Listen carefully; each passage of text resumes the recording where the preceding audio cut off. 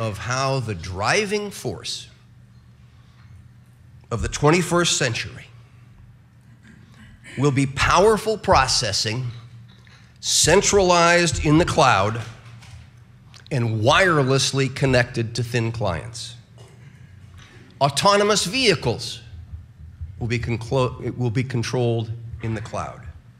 Smart city energy grids, transportation networks, and water systems will be controlled in the cloud.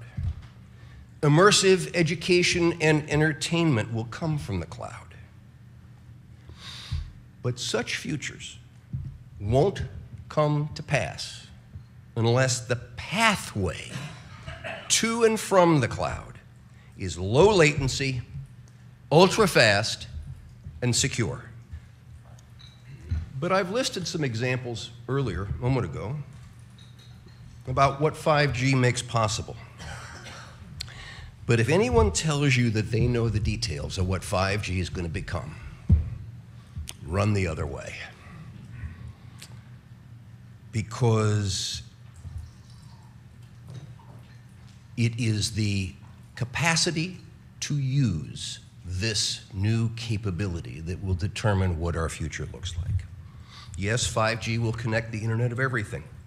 If something can be connected, it will be connected in a 5G world.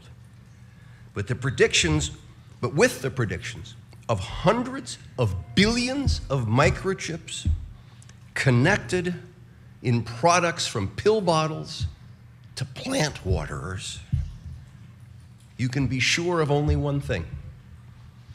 The biggest Internet of Things application has yet to be imagined. Yes, 5G will connect the unconnected and compete with the uncompetitive. The future has a way of inventing itself. Turning innovators loose is far preferable to expecting committees and regulators to define the future. We won't wait for the standards to be first developed in the sometimes arduous standard-setting process or in government-led activity. Rule number one is that the technology should drive the policy rather than the policy drive the technology.